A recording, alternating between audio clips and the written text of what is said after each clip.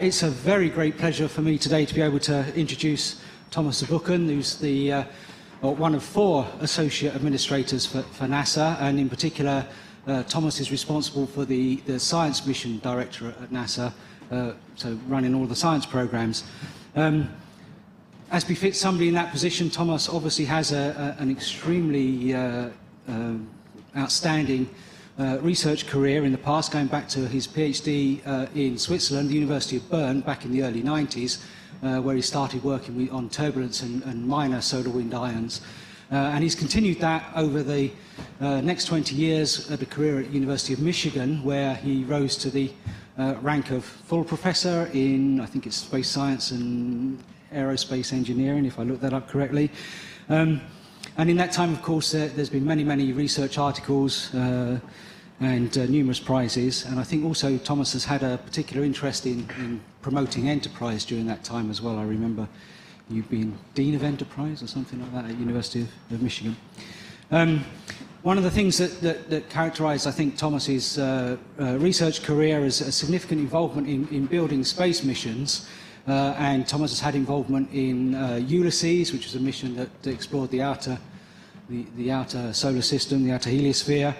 Messenger, the mission to Mercury, which is recently completed, I think, as well as has had the benefit of Thomas's activity, and the ACE mission that's monitoring the solar wind just upstream of the Earth is very important for things like space weather. And in particular, that general experience and expertise is what led to a significant link, I think, between Thomas and UCL. About 10 or 12 years ago now, Thomas was part of a team that we assembled and had several meetings at MSSL and in the States to put together the proposal for the solar wind analyzer investigation, providing 3 sensors for the solar orbiter mission. So Thomas and the team at University of Michigan have been involved with UCL on that. MSSL for UCL is the PI Institute. And in fact, the resulting instruments that were put together for that were delivered to Airbus in Stevenage about a month ago. And in fact, Thomas has been to Stevenage yesterday and tells me that he's seen the instruments being attached to the spacecraft. So that's great to hear. I guess in your current position, you're in a position to decide whether you're still a NASA-funded co-I of the SWA investigation, but for sure you're still on the books as an ESA co-I, so we have an ongoing scientific connection. So over that time as well, Thomas has risen in the ranks quite spectacularly. In October 2016, he was appointed to the position of Assistant Administrator by the then NASA Administrator, Charles Bolden. As I said, he's back in Europe for a couple of meetings. He's been to chat to ESA and the people at Airbus. And so it's, as I say, it's a very great honour that he's here, and I very much appreciated that he's taken the time to come and talk to us. And the topic of his talk is entitled On the Shore of the Cosmic Ocean. Is just to give him a little token of appreciation. There's a little picture of the sun, what I call the most important star. First of all, our life depends on it, but also everything we learn about other stars, we learned right here in our neighborhood, for example, that there's helium in it. We learn about how the mechanisms work on the inside of that star, proved that they're really working the way they are, using neutrinos and other type of emissions. And it's also an object of investigation as we go forward, because there's a lot more to learn. So I wanted to give you that. Hopefully you find a place in your work environment and with your team to really, as a sign of gratitude for everything that we have done together from NASA with your valued organization. Thanks so much. Appreciate it. I really appreciate that. So what I'm going to do is give you a talk about the science program at NASA. And the way I'm going to do this is really through the eyes of an explorer who stands on Earth and recognizes that she is on the shore of the cosmic ocean. Recognizes that even though we know a lot, discovery is only beginning right now on some of the most important topics questions we could be asking, questions that have been with us for thousands of years, questions that are at the core of our very existence. And for the first time in history, we can answer those questions with the tools of science.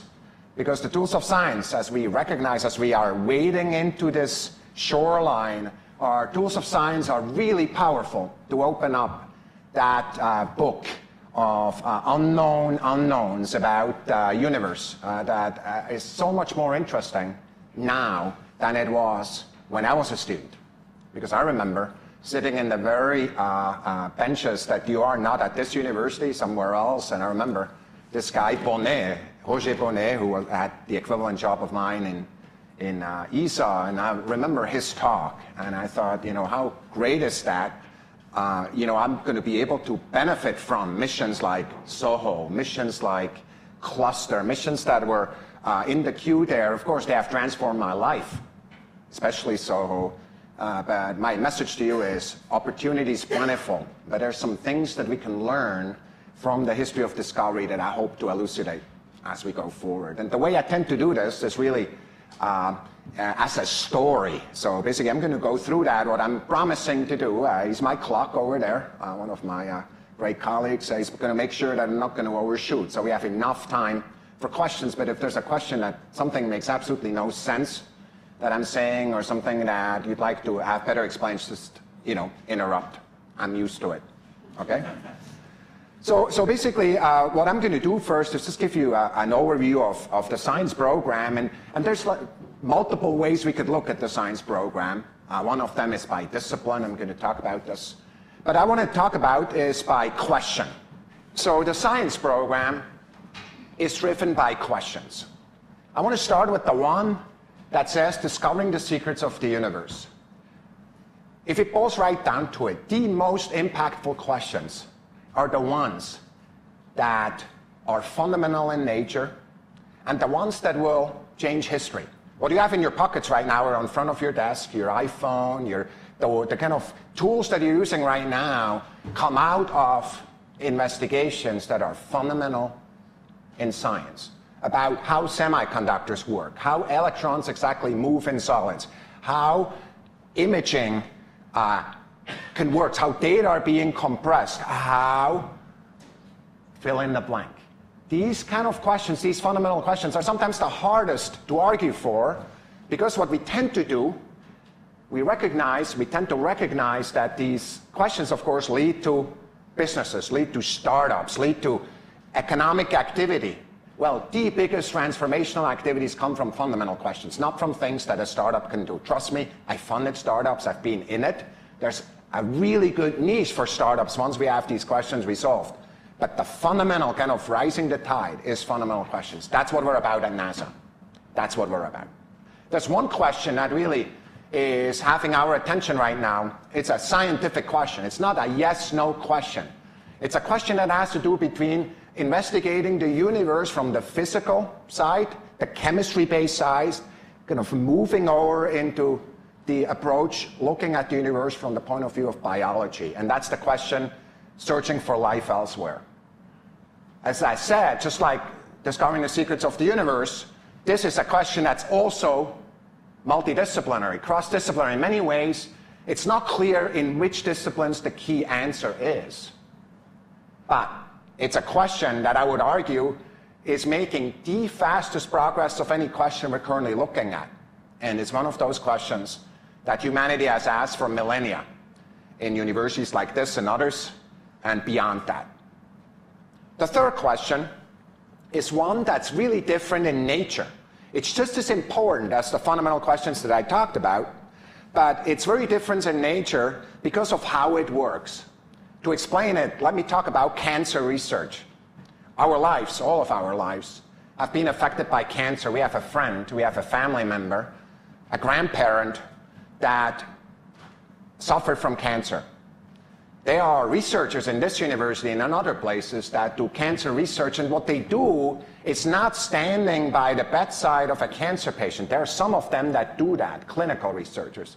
The most important progress of cancer research are coming from people that stand in labs and shake bottles They're out there doing theoretical investigations of proteins, how they fold, the 3D structure of how these proteins interact, and so forth. And it is therefore that application-driven fundamental research that is really generating tremendous value. Our objective here is protecting and improving life on Earth. It's like the others, cross-disciplinary. It's not just Earth science. There are subjects in planetary sciences and in heliophysics or in space physics that are very much aligned with that question, but they're really focusing that way. So it's not weather forecasting. There's other agencies for that, and that's great. It's understanding the science, the underlying science that will fundamentally improve long-term weather forecasting, will fundamentally improve our ability to predict hazards or disasters, will improve our understanding of space weather and how space weather can be predicted in our environment, or will, for the first time in history, not only tell us what the objects are that are hurling in space towards us, but help us mitigate those threats and get people out of harm's way. It's protecting and improving life on Earth, which is that application-motivated fundamental research has a different structure to it. The way we do it is different, and it has tremendous opportunity to have impact in the world right now. So those are the three things we're about. Another way of talking about it is by mission. Now, I'm not going to talk about all of them. I'm going to pick a few of them out. Those are the missions. And you see they're kind of organized by domains. You recognize that some of these missions are bold-faced. And the bold-faced are the ones that have not launched yet. They're under development. The ones that are not bold-faced in regular font is a mission that is in flight already. And you see there's Earth science. 26 of them are in flight. Another 20 plus are under development. By the way, the CubeSats and the small sats are not on there. Otherwise, it gets too cluttered. There's another 20, 30. But then you have astrophysics up there to the left, solar and heliospheric, space physics, heliophysics as we refer to it, to the right. And then you have planetary sciences at the bottom, with each one of them having an amazing story. By the way, does anybody find the mistake? Where's the mistake?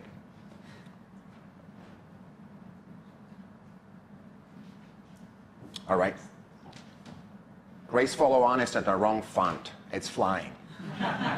The reason for that is the date is a month old. So they actually just released 3 days ago the first data of that mission. And yesterday we locked up the two spacecraft with lasers. Those are two spacecraft that fly next to each other at an accuracy of 1 micron. By the way, if you look at your hair, tear one out, look at it the skinny way, cut that in 10. That's the accuracy. So the point is, there's a lot of investigations that are going on looking at these three questions in many different ways. Each one of those missions has a dedicated science team, people coming together, working. It's not sport for individual performance only. Quite frankly, it's all about building teams that lock arms and do kind of small versions of miracles. And that's what we're talking about. And you already talked about this one, a miracle that's happening right now, mostly in the UK. Yesterday, I looked at that spacecraft. We've seen in drawings, we've imagined in our dreams, but right now I saw it. It's right there, standing in the middle with the engine. And the two walls that carry the space instruments are standing left and right. The magnetic boom is on the table, and the instruments are being integrated right now. Short train ride away from here. By an amazing team, and I'm just really excited. We're going to, at NASA, have the opportunity of launching that 2020 or so, and we're really excited for this to go forward. You already told about our connection there and how I personally care about this one going forward. There's 1.5 US instruments there, one with a US PI and one that we worked on where Chris is the PI and Americans are helping out. That's very common. Teams in science are always international. Science wants to be international. It's not one of those things that we lock into boxes. Whenever you lock science into a box, you lose. You lose. So that's why all the data that are coming out of these missions we make public right away, because we think that more people looking at it provide more science. That's why also we put in students right away here at UCL, MSSL, and others really to work on these exciting missions and be the first one to look at data of our star in this case that we've never seen. Of course, as we look at the shore of the cosmic ocean, one way to look at it is from our closest vantage point with solid ground. And actually, this is a picture that was not taken by an astronaut, but by a spacecraft that's in orbit right now, the Lunar Reconnaissance Orbiter, that's basically flying over the moon and is in fact providing the best reconnaissance of this, you know, our moon. And it's a really exciting mission because besides the fact that it teaches us a lot about the moon, really what we know about the moon, its resources, about its structure, its overall, you know, crater counts over time and so forth. We learned a large fraction of that. We learned from this mission, as well as other missions that the international community has done. There's something like 5 countries now, either in orbit around the moon or on the way there. And so it's a great place to look at the Earth as well. One of my favorite images from that is during the eclipse last year. We saw the shadow of the moon kind of going over the Earth from the vantage point of the moon. So this is one of the things I wanted to talk to you about. And so basically what I wanted to do is really recognize that as we go there, really looking at the moon, of course we recognize that the space weather aspect, that the radiation that comes from the solar environment actually both affect the surface of the moon, its composition, but also affect the direct interaction with humans that may be there within a few years. And of course on Earth, we are protected by that. We have a magnetic field around that, a really complex structure, a magnetic field that's highly dynamic, and a magnetic field that actually teaches us a lot about a state of matter that's fundamentally different than what we are used to here, like where things are solid or gaseous. It's a charged gas, of course, in which kind of the gases are so hot that the electrons no longer know which ions they belong to. And so they behave like a fluid that are separate from another positive fluid made out of ions connected by fields. And it's this plasma that we seek to understand. 99% of the universe, of the kind of universe made out of regular particles, not the dark stuff, the other stuff, is made out of that in that state. And so we learn a lot about it. For example, with an investigation that's made out of 4 identical spacecraft called the Magnetospheric Multiscale mission. So this is a mission that's right now in the tail side. So if you look at the sun, think of it exactly the opposite. That's where these 4 spacecraft are right now, flying in formation and really analyzing the processes, the microscopic processes that are there. For example, the processes in the tail. Now, when I went to school, like, you know, a few years ago, I told you when, late 90s, right? So the way we thought about this magnetosphere is more like in a static sense with some drawing. Well, the way we think of it now is more like that insert. It's a highly turbulent process in which plasma and field gets transported, in which energy comes out of that field where we don't really see it and gets put into the gas. The very gas that, of course, interacts, the particles that interact with our space environment and provide the space weather that are around us. There's recognitions. There's a paper in Nature in May this year that talks about that very process and the fundamental fluid, kind of actually the kinetic process in which the reconnection works through an interchange in a way that we actually have not anticipated. It's that fundamental. Remember, discovering the secrets of the universe means that. So in this area, we can talk about other of these secrets as I'm going. I will, but this is one of the key recognitions that we have. There's a new mission that we seek to launch. We tried to launch actually 3 days from now. And we had to turn around the plane because we found something. There's a big rule in space, and that is better to be on the ground than wishing you were in space than the reverse. So being in space, wishing you were on the ground. So there's one of these control systems. We talked about it. If you follow me on Twitter or anybody at NASA, like NASA overall or NASA Science, you know that one of the control systems we're going to look at one more time just to make sure that this rocket doesn't spin up. But this icon is actually looking at the interactions of these plasmas at the very interface of the atmosphere, right at the top of the atmosphere where the air glow comes from. And you see it's kind of around 100 miles, 200 miles, where the air glow comes from, and of course it's geographically distributed around the region where we're going to observe it. The orbit is set precisely to be able to observe it and look at the processes that shape it. Those air glows, of course, are observed from space, from where there are also observations of the high altitude regions, the auroras, where there's a lot of science that we're learning from as well right now in a variety of ways through observations that this team has worked on and others. I want to talk about one more aspect of this science, and that has to do with citizen science. So this is Aurora Soros. Some of you are perhaps already engaged in this. There's many other citizen science projects. Those are science projects that are not just done by PhDs. See, science, there's nothing about science that says it's only important for PhDs. Quite the opposite. If science is only important for PhDs, we're going to lose. We're going to lose. Because if everything we do is inwards directed and we're basically not able to explain why we do what we do, the group that is excited about science becomes increasingly specialized and increasingly small in a way that it's very vulnerable.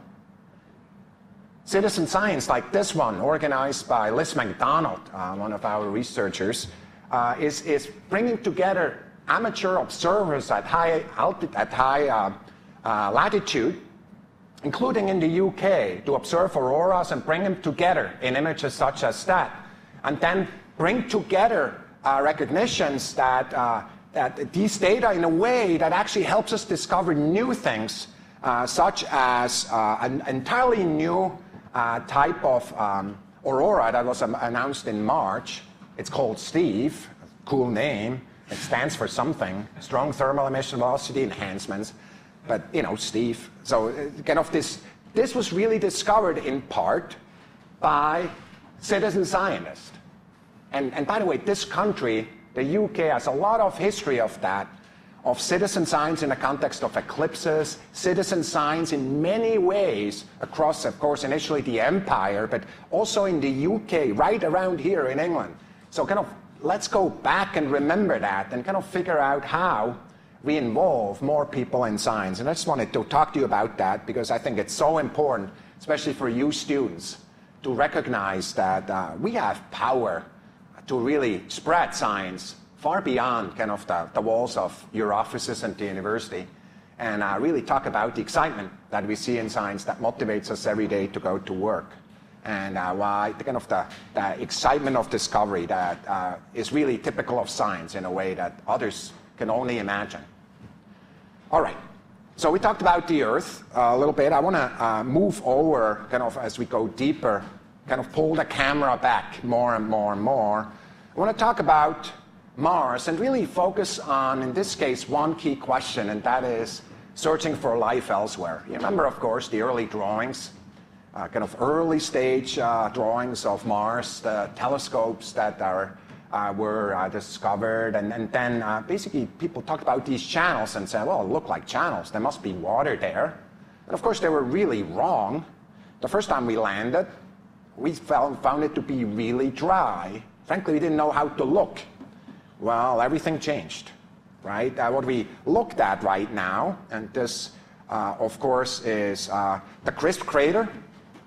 That's a picture released in 2015. You see a crater wall, and you see these gullies, these kind of streams that go down the crater wall. What we actually do see is that these patterns, they change over time. By the way, the scientists are arguing why. Some people think that it's basically mud. Brine, really, but mud that kind of when the sun hits it, it starts becoming more liquid and it starts going down, just like you're used to if you ever go into the Alps and look at a spring mountainside. But it could also be that it's an instability that is related to the sand itself, kind of the properties of the mechanical properties there. We're going to argue with each other. That's what science is about. It's not about everything being the truth.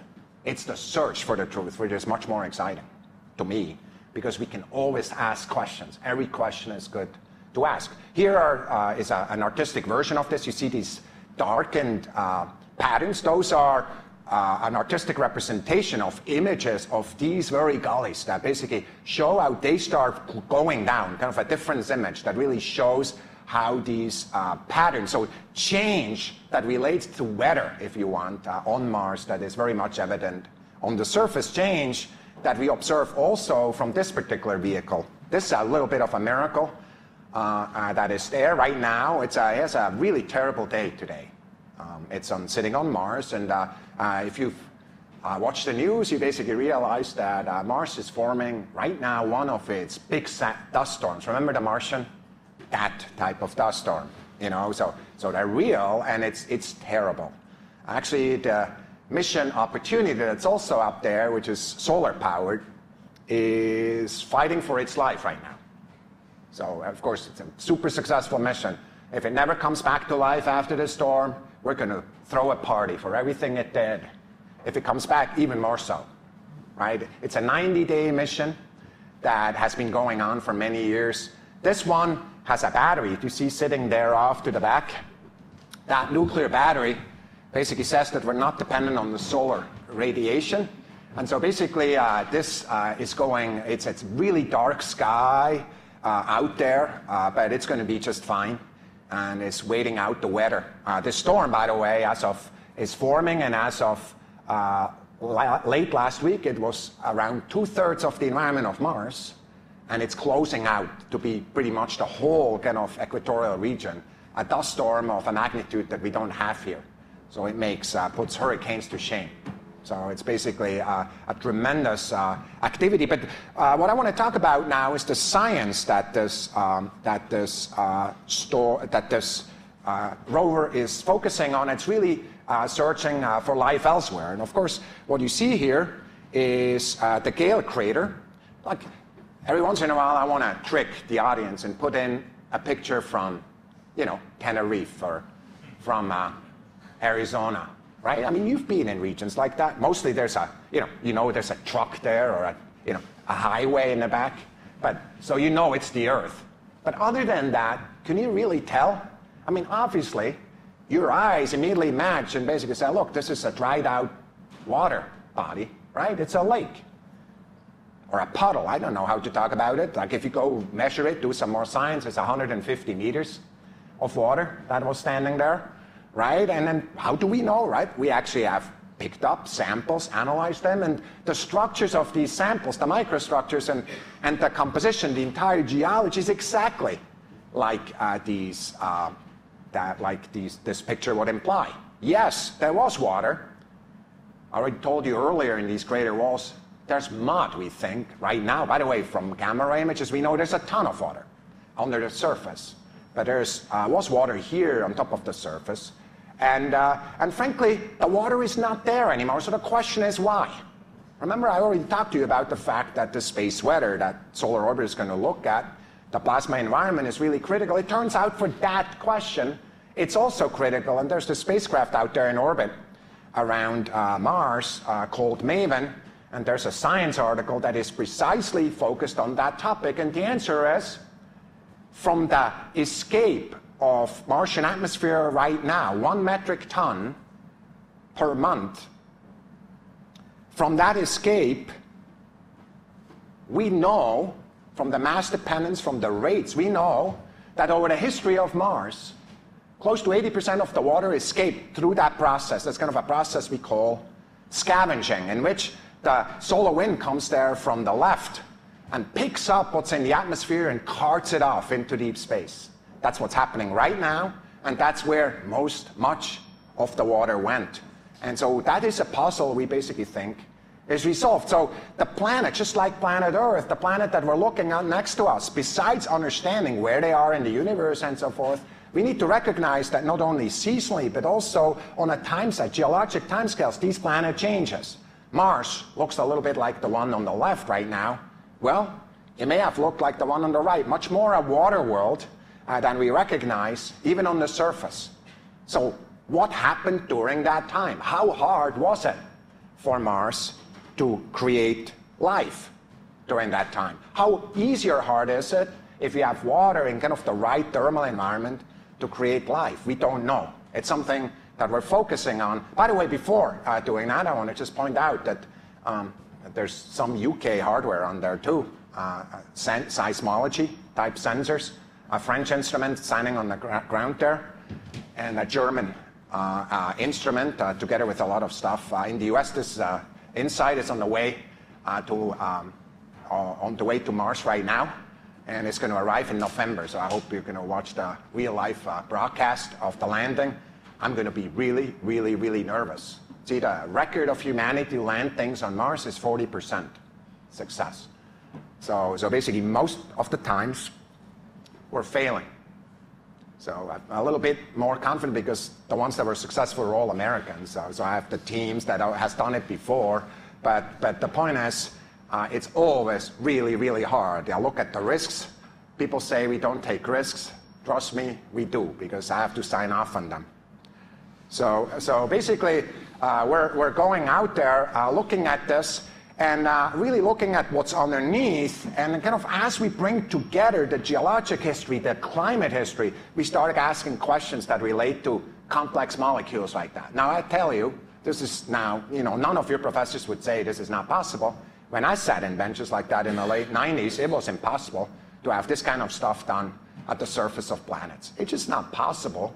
You can calculate how likely it is for chemicals to form in this kind of ring, that sulfur-based, like the likelihood of that is really, really small. Well, does that prove that there was life on Earth when we find things like that? It's often in connection with life. No.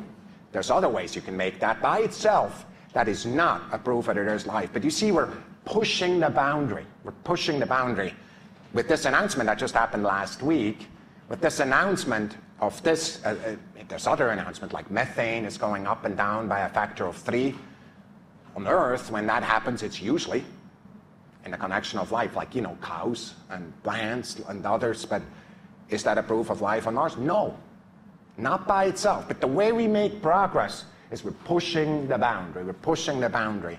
And kind of you have to look at the large time scale. This is not a single hit type of golf. It's not all home runs. We hit it, we hit it, we hit it. Sometimes we're entirely wrong. We have to go in an entirely different direction. This one looks really exciting. So if you haven't caught up on this, look at it. Well, we're working on the next rover. This is Mars 2020. It's coming together. A lot of different investigations, including from here, in part, that are going to go there and really starting a return trip to Mars. So for the first time in the late 20s, we don't just want to go land on Mars, we want to do a first round trip to another planet. We've never done that. In this case, the only passengers will be samples, because we want to bring the samples, the very samples that I just showed you, to the best places, the best labs in the entire, of humanity. And those are not labs that are on some kind of rover. They're labs right here. So we want to bring them back and spread them around the world so we can learn about this, really the sources of ancient life, the sources of complex chemicals that we are starting to find. So we think that's the next revolution of understanding that will come from these samples as we bring them back. Okay, which world is that? Which planet, which moon? Just shout out. Close vicinity, not quite. Huh? No, not Europa. Say? Nope. It's Pluto. That's what you said. Sorry, you got it, man. It's Pluto. So basically what's happening out there in Pluto, so first of all, when we went to Pluto, the problem was that many scientists thought it's going to be really boring because it's this rock far away, and yes, it has some atmosphere, we know, but why spend $1 billion to go see a rock that we could find, closer into the vicinity in some kind of asteroid belt or some comet? And of course, what we found is a world that is by far more exciting than anybody ever thought. Worlds that, this is an image, by the way, it was released just recently,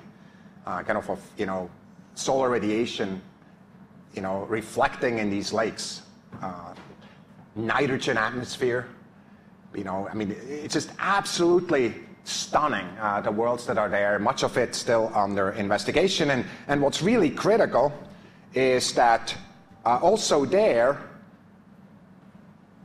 the very processes that I talked to you about at the Earth and at Mars are also working and are stripping off atmosphere into the deep heliosphere. And at the level that we can go and test these models that are there, the fundamental processes that doing that under investigation. It's that very process that through the way we flew around Pluto are actually, we can quantify, and that have been quantified to be absolutely critical and for the understanding of the atmosphere, and also for the understanding of the quantitative processes that, in fact, do this kind of loss. In this case, the loss processes are orders of magnitude higher, one close to an order of magnitude higher than the loss process at Mars.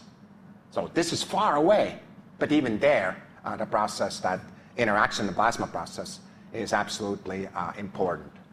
I'm going to pull the camera even more back and look at that bubble around us that we refer to as the heliosphere. Remember, the sun is blowing at that solar wind. We talked about that. There's a certain time at which kind of the pressure in the galaxy is overwhelming that pressure that's coming out, and that is kind of the shape, the scale, the spatial scale at which the heliosphere occurs. Now, the question is, what's the shape of that thing? Is it more like a big magnetosphere? By the way, that's how the shape it was referred to, or we thought about, like it's on your right. Or is it more spherical? Right now, the community is fighting about that. And frankly, it's not so clear which one is right. It's not a stupid idea to think about it as more spherical, because there are data that actually make it feel a lot more likely that it's more spherical. And data that come from these distant messengers, energetic neutrals, that are coming from that boundary region, that violent interaction region, coming up over many, many years of journey and are detected near Earth. And it's that these messengers, these neutral atoms, also, by the way, on Cassini, out there at Saturn, it's, of course, now plunged to death, but sorry for your instrument. But up there, also observations were done that were really critical for that understanding. I just want to tell you that we're actually investing a lot in this, really understanding this. There's a mission that's going on right now called IBEX, looking at these neutrals, so you see at the kilovolt energy level, and kind of looking at the spatial distribution. I don't want to bore you with really talking about the exact physics, not because it's not exciting, it just takes a little bit of time to kind of dig in and tell you why it has to look like this. But the point is, the magnetic field in the galaxies are a really important ingredient. That's what the aficionados read out of this one. What we're doing, and we announced that last week, we're actually reinvesting in this field of research, and we're going to put, like, at the $500 million level or so, create an investigation that's really bringing this analysis over and above to what we know. We're going to bring it out of low Earth orbit to L1, kind of up there, a million miles towards the sun, and we're going to analyze that very boundary of the heliosphere. At the same time, we're going to have some in situ instruments that allow us to analyze the processes that really lead to acceleration of these particles, really bringing together the MMS and other investigations that are already up there, as well as solar orbiter and so forth, that are looking at that acceleration, the very same kind of acceleration, a fundamental process near the sun. Pulling the camera more back. And so this is one of these amazing stories that is going on right now. And I tell you, for me, the story started in 1995. So it was said that I grew up in Switzerland. What he didn't say is I grew up in the mountains. So my job, students, you have the same job often. Some visitor comes and the professors are busy, so you have to go walk them around and show them whatever church they want to see, or the guards. I don't know what it might be here, but I had to take them to the mountains, the visitors. So I had this visitor who came back from a conference in Rome, never met the guy before, and he was so excited. He was American, So he walked in sandals in the mountains. I was really embarrassed. It's a thing you don't want to do in Switzerland. But, so what he did is he stopped everybody who walked in the mountains and said, guess what? We just discovered the first extrasolar planet. And that conference in Rome in 1995 was the first announcement of 2 planets. By the way, probably only half the community believed that the observation was correct. Those were 2 Swiss scientists that I knew, very humble people that were kind of winning the competition against a very aggressive group elsewhere, Berkeley. And basically what they had found are 2 planets that were kind of like Neptune-sized, and these planets were at distances of Mercury. Now, what happens? The reason I'm telling you that story a little bit longer is there's a really important lesson to it. What happens is there were so many theories that said that that's not possible. It cannot be that a heavy planet like Neptune is at distances of Mercury. Why is it not possible? The theories were all calibrated on one system, the solar system. The solar system is well organized. There's these terrestrial planets that are hanging out on the inside, and then there's the heavy and gaseous ones on the outside, and other, Kuiper belt and, rings, other elsewhere. Well, clearly that's how the world has to be. Well, no. The first planets, killed a vast majority of these models. They were dying that day because it was impossible in these models to accommodate these heavy planets on the inside. That was not the way accretion was supposed to work. By the way, a lot more models died in the meantime because of the fact that actually the most abundant planet in the galaxy so far are planets that we have none of here.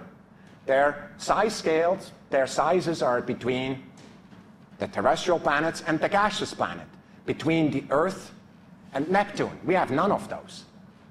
They're the most abundant planets in the galaxy. So why are I telling you that story? See, when we talk about life, when we talk about questions that we only have one of, the n equals 1 problem, the challenge is that we expect to find what we already know. And sometimes that makes us blind to seeing what's actually there. It turns out that that observation that was announced in 1995 was preceded by decades by observations of others who never cared to look for heavier planets around stars. They never even looked. They had it in their data. The reason I'm telling you that, the students, what you bring to the table is you're not biased yet. So it's good to learn from your professors. That's why you're here for. They're amazing people. But don't lose your independence too early.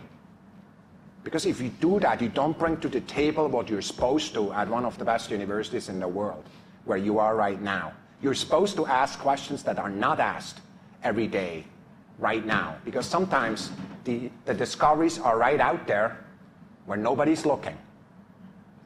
When the Laser Happened is a book that Charlie Towns wrote, who is the Nobel Prize-winning researcher who was awarded, among others, with the discovery of the laser. The way he talked about it, research is like a path. You walk down the path, and you make the path longer. You keep going down the path. And he basically said, what research is about is standing still and turning over the rocks on the wayside and asking questions a little bit orthogonal that nobody has asked before, because what he said, in this case, that was the revolution that brought us, of course, a revolution of all of optics. Optics was one of the dead fields. Nobody wanted to work in optics because everything was known, except like these 2 little things with the stimulated emission that Einstein talked about. Nobody really understood whether that mattered. Oh, does it ever matter? And it matters even more as we go forward. So anyway, that's my talk about to this slide. This is, of course, the status as of just end of last month. If you go to exoplanets.nasa.gov, it's being updated all the time. If everything goes like we planned with the spacecraft we just put out, TESS, we're going to get another 20,000 in the next 2-3 years here, just from that alone. In the meantime, there's other investigations, both ground-based and space-based, that are going to be put together and are moving forward. And with that, we're not only learning about these other worlds, we're now learning about ours. Because what we learn is that actually the solar system is not this stable thing that has to be the way it is. It's in motion. We know now that these planets that are where they are right now, the outer planets, they moved. And there's important signatures of that in our solar system, signatures that were very much motivated by the death of the theories that happened in 1995, when new worlds were found with very different parameters. I talked about TESS. It's up there. We put the first data out. I missed it by 1 day, but you know, so it's a SpaceX Falcon 9. You know, so we have the launches that we use in science are done by SpaceX. We hope Blue Origins will provide launchers within just years, so we can use those too. And we actually have what we call venture class launchers right now. Within 2 years, we'll have 2 companies, so we can do 150 kilograms to low Earth orbit. And so basically, what it will do is opposed to seeing the Doppler shift, which is the way the first planets were discovered. It's these small eclipses out there in deep in the galaxy of stars, and I already talked to you about that, and mainly that these mini Neptunes and super Earth are the most abundant of all of them. Yes, there are terrestrial type of planets. Yes, there are gaseous planets, but in the middle is a population we cannot really study in the solar system. We need to look at the galaxy to see populations that make us think, make us talk about populations of planets around about other systems that have similar size, similar number of planets interacting, some of them possibly in the habitable zone, just based on a primitive calculation which has nothing to do with reality. There's a lot that needs to be included in there, including induction of magnetic fields, which turns out to be in some papers that just are coming out, an important process. There may be other processes out there you need to discover. This is a totally new field that really only the very small parts of this kind of, as we get into the cosmic shores, very small parts are known. The vast majority is covered by ignorance still. Some of these planets that are out there have very similar densities and illumination as the Earth, even though their kind of parent star is very, very different. And so basically we're learning every time you open up Science or Nature or whatever your favorite journal is, you learn about this. And you learn about the fact that their environment is dominated by a star that, of course, has critical characteristics that we're learning right here, a star that has activity, the activity that affects these planets, life possibly there, but affects our lives. And, of course, a star we're going to visit in the just near past. When I was there for the test launch, I had to leave to go to another. I forgot what anyway, I had to go somewhere else and miss the test launch. But what I did see is the rocket coming out of the hangar, a Delta IV Heavy. It's currently the largest rocket that we have. It's the Delta IV Heavy that is standing right there at the East Coast waiting for the spacecraft, the Parker Solar Probe. Parker is the first mission ever named after a living individual in NASA. The reason we did that is Eugene Parker is one of the most humble, most accomplished people that I've ever met in science. A person that when I was a professor, I invited him to come give a talk to a group like this. He basically said, introduce me as a guy who couldn't get a job. Tell about all these failures that I had, because the students need to know it's hard. This is the kind of guy I basically felt he needed it. The fact that he doesn't have a Nobel Prize says something about the Nobel process, not about him. And so basically, we're really excited. It will be, hopefully this summer we're going to launch this. It will be the first time a person is there with a name on there. He, of course, predicted that there is a solar wind, a supersonic solar wind that fills space around the sun and between the planet. I counted up, there's close to 15 missions that are out there, including MMS already showed, where he wrote the first or one of the most fundamental papers that related to it. he deserves that name up there. And I'm just really excited about that, lifetime of discovery and education. There's a third observation that has nothing to do with space in a direct sense, but with a ground-based observation, and it's in Hawaii. You want to go visit that. It's just beautiful. There's clouds underneath you up there on the mountain, and it's going to be an observation of magnetic fields in the corona of that star, in the atmosphere of that star. The first observation of that kind. It's a 4-meter mirror that is used for that, with an obstruction to get the solar light out so they can see this. And what that does, it sets up in solar physics a campaign that is historic. As I said, later this year we want to launch Parker Solar Probe. In 2020 or so, we're going to launch Solar Orbiter. And DKISS is going to come together in 2020. In 2020, you want to be around, focused on that, because I would predict that a lot of the theories that we had right now will die in 2020, or will get major challenges, because for the first time in history, there will be challenged with actual data, because we've never seen the plasma up close to the sun.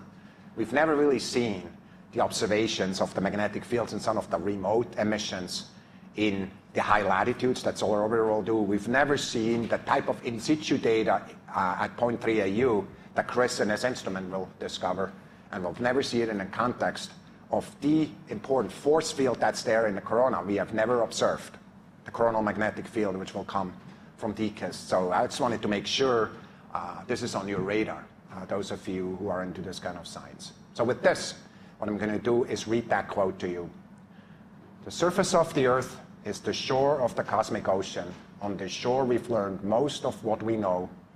Recently, we've waded a little way out, maybe ankle deep, and the water seems inviting.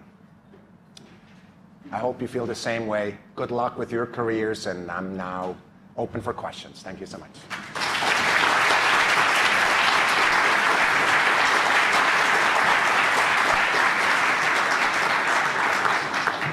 So I'm told that they want you to use a microphone.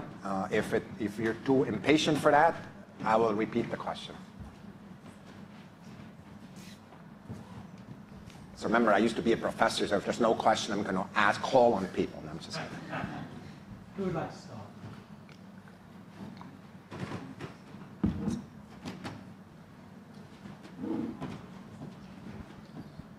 I will start, but as a non-student. I have one question about the exoplanets. Missions, the ones you described, I believe, look at exoplanets which are a couple of tens of light years from the Earth. Is there possibilities to look at exoplanets which are much further in light years than the current we're looking at, and we have instruments or means to do that in the foreseeable future? I think what we're going to do also in this investigation is kind of, as technology goes forward, we're going to go deeper and deeper. One of the biggest breakthroughs on this will come from WFIRST, which is, we're having a political discussion about WFIRST in the US, but it's looking increasingly positive. You saw the Senate markup yesterday, those policy aficionados among you. It has looked really good for WFIRST, fully funded there. We'll have that discussion, but it's 2.5 meter mirror with a really big field of view. So it's kind of the way I would talk about WFIRST, it's bringing big data to astrophysics. So it's kind of the data funnels out the back is close to 100 times the Hubble Space Telescope. So we basically have with time resolution, basically so and so many stars that we basically have the ability of going deeper and deeper, kind of just because of the stability of the sensors that we have and so forth. The other thing that will help, of course, is James Webb, which is 6.5 meter optic, which will also do some of this. There's others, both ground-based and space-based, that will also have the chance of going at that. For the foreseeable future, with the assets we have in space, the domain that you're talking about is going to be the primary domain, just because of the fact that the mirrors are the sizes they are. So, but thanks for the question. Thank you so much for the talk. And what would be your perspective on space debris? Do you think it may pose a risk to future space exploration? The answer to your second question is yes. So I think it's as severe. It has the potential of becoming a severe problem. So right now, space debris, which is what you're talking about, is basically limiting operation in two domains. The first one is low Earth orbit, and the second one is geostationary orbit. Those are the orbits that have most economic value, and also other agencies and other interests are mostly focused on that because of imaging or communication type of things.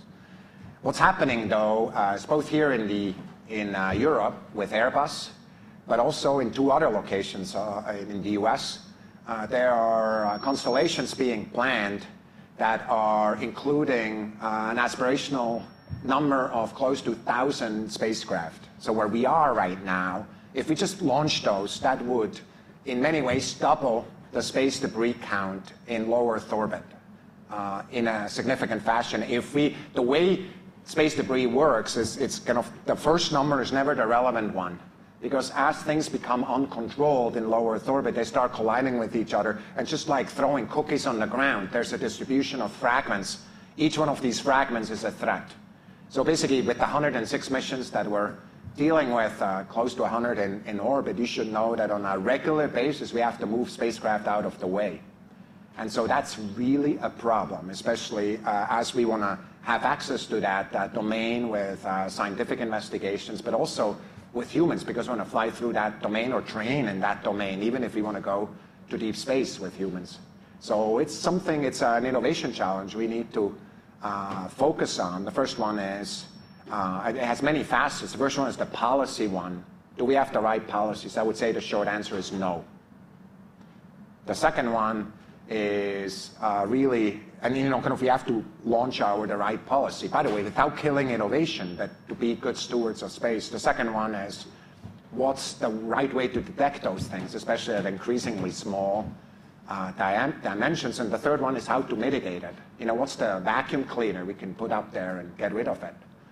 So those are the three challenges that several communities are working on. Many of these questions are asked internationally, but it's a real challenge that is increasing significantly in the next, right now and in the next few years. It's obviously very good news that GRACE is up there, the GRACE follow-on is up there and working.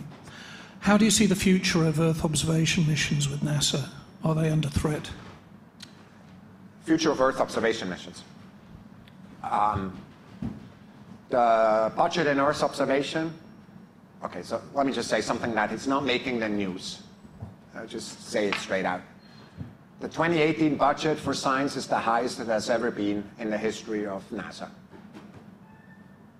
You can go check the numbers. It's never been higher. So yes, there's noise in the system, big questions, but the budget of science is the highest it's ever been. The same is true with the budget of Earth observation. Earth observation budget is close to $2 billion right now. It's basically the same budget as the highest budget under the Obama administration. And it's basically a product of a government that has many different parts that are working together, finding compromises. So what's the future of the Earth science budget? Bright. So we're working on close to 20 investigations. I selected 2 just this year alone already. There's more coming. And so basically, we just got the decadal survey, the strategy for the next 10 years for Earth observations. It will take us a year or so to really analyze that. We believe that Earth science, just like the other domains, is the kind of science that we want to do internationally. We work really closely with across many different countries and agencies, including in the UK. And we see a lot of positive opportunity there. Right now, it's a very positive outlook. I mean, just based on data, it's like, forget what I think. The data basically show you that in the last 2 years, basically, Earth science has been very well supported. And I have no reason to believe that will go the other way. So my question would be, if you're one of these students, you're back on the other side of the podium here, and you were starting again, which one of those missions would you be most excited about and think that's where I'm going to do my PhD? And where is there least bias? You want me to say yours, right? I actually don't know how to answer that, and it's not because I want to cop out. It's just, I just really believe that, I mean, look at earth science. You just asked the question about earth science. Look at this important value of earth science, what we're learning right now. 5 years ago, we didn't even know within a factor of 2 how much snow was falling in the Antarctic. We didn't know how to predict within factors of 2 how fast the ice melted. It turned out some of these things were actually way different than we expected.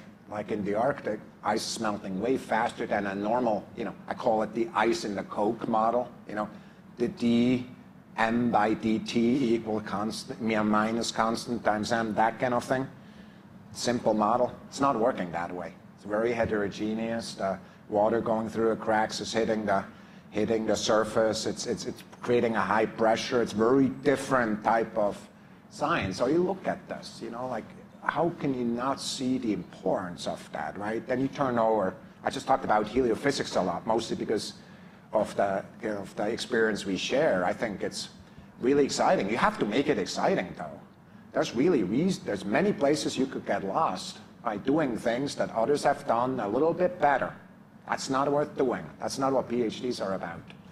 It's really by opening up that field, like heliophysics. You look at planetary.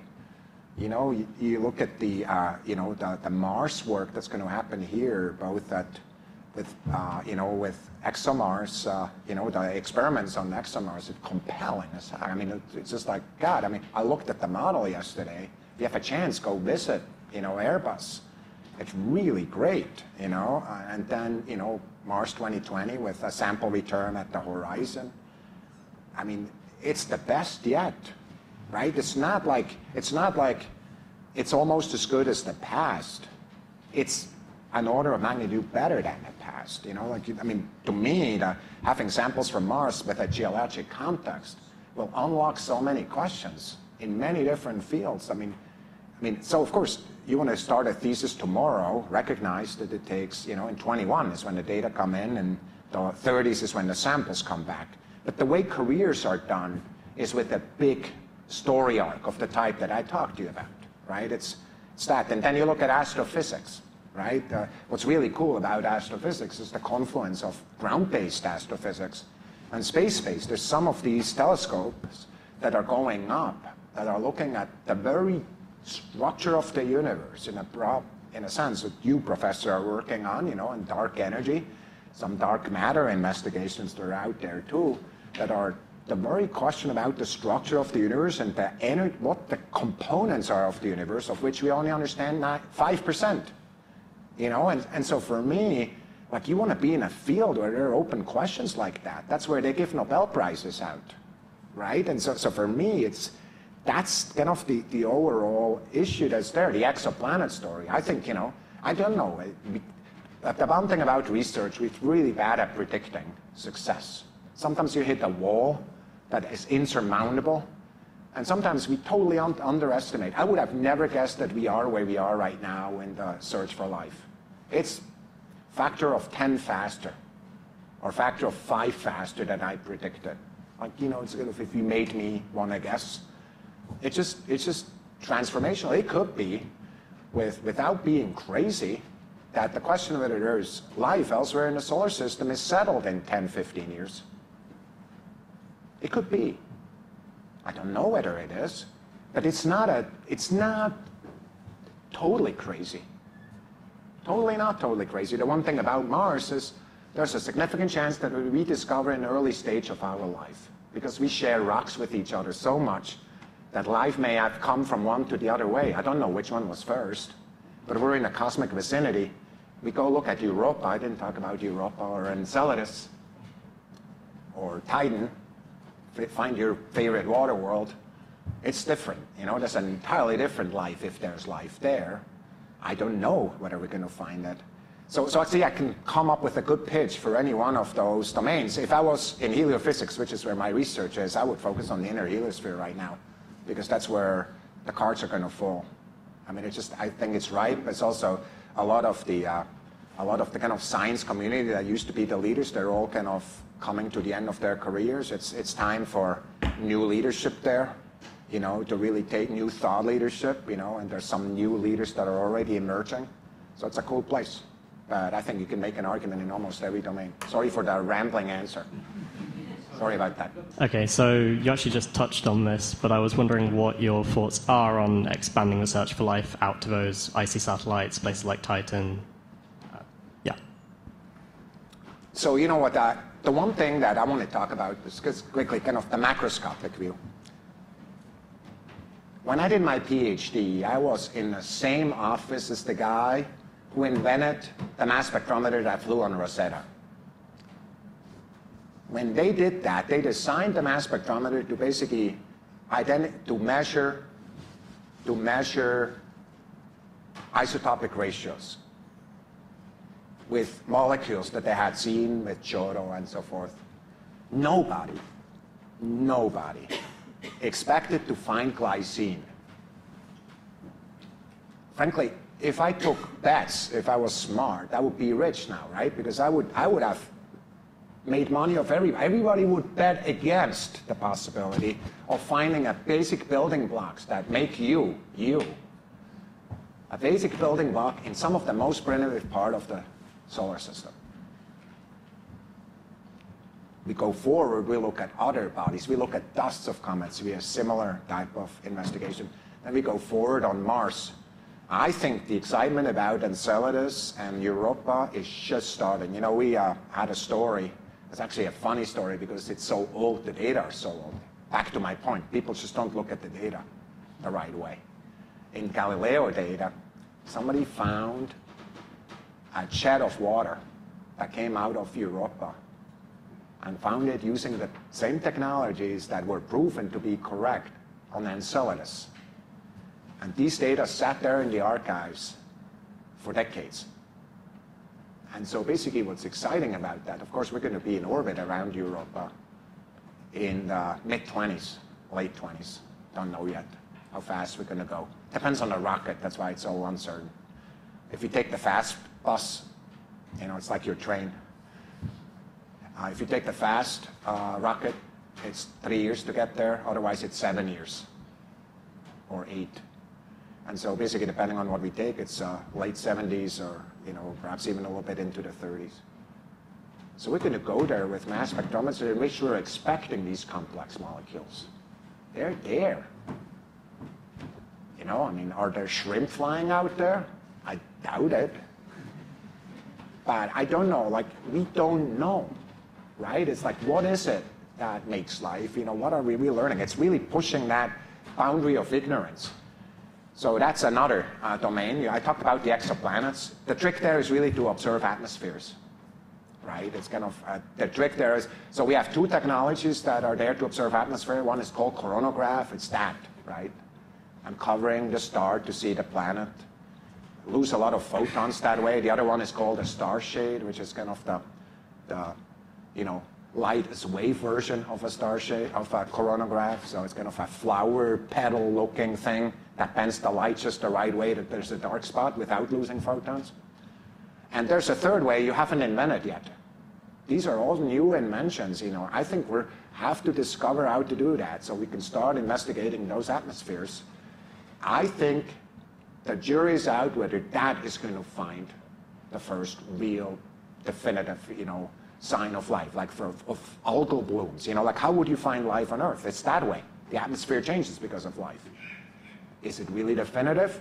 Well, the first time you do it, no.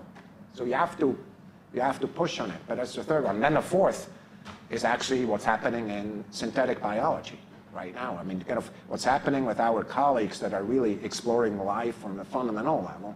There's a lot of progress being made there too, just about how the kind of that complex chemistry biology interface is something of investigation in this university and many others. I don't know anybody here, but any great university, they're working on that, right? And so, like this one. And so it basically it's a confluence. I don't know which domain is going to be the one that's first or one that we haven't figured out yet. But the progress in all of them is amazing. So for me, what I'm doing, whatever the space ones are, I'm attacking all of them in parallel if I can. Because there's only 3. If there were 10, it's hard. Because it's only 3 right now. Mars, water worlds, exoplanets. So we have a big enough program so we can do all 3. So I don't have to choose. And the science community is doing that, is basically supporting that. So that's how I look at it.